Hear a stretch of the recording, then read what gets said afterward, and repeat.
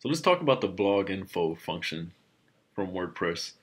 The blog info function is really useful and it helps you display information about your blog or your website. And the cool thing about this function is that most of the information that you can display in your theme is stuff that you can add in the WordPress dashboard. For example, suppose this was the name of our website, the Bootstrap Blog, and I wanted to set that in the dashboard. You can see if I go to settings in general, I can replace this site title with that site title and then save it. When I'm ready to use it, I can display it here within my theme. Now, of course, I actually have to use the function within my theme to display the site name.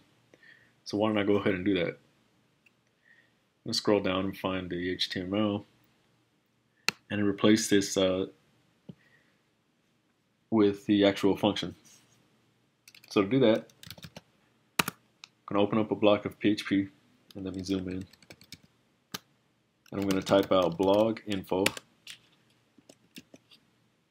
and in quotes I'm going to put name, meaning the name of my website, and I'll save it, switch back over to my browser and refresh,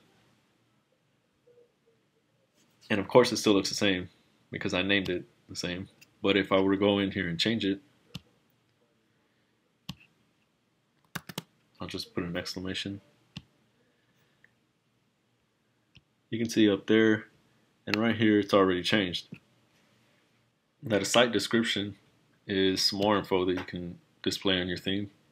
You can see here I have it coded in, the official example template. If I were to copy that and put it in the settings, it would show up just like the name. Let's go ahead and use the function first. So I'm going to type blog info again, and this time I'm going to put description. And I'll save it and switch back. And when I refresh, you'll see the default site description. Let's head over to the dashboard and change this out. And I'll go to the general page and I'll replace this with the official example template. I'll go down to the bottom and save it. And then I'll switch back and refresh. Or actually, I won't need to, but as you can see, it's showing the blog description. Now I'm going to go ahead and use that function in 2 more spots. And that'll be it for this video. Now the first thing I'm going to do is take the title and I'll put it up here in the title tag. And then I'll do the same for description. There it is. There we go. That's going to be it for this video. And I think in the next video what we'll do is we'll clean up some of this unneeded code like this, and we'll introduce the loop.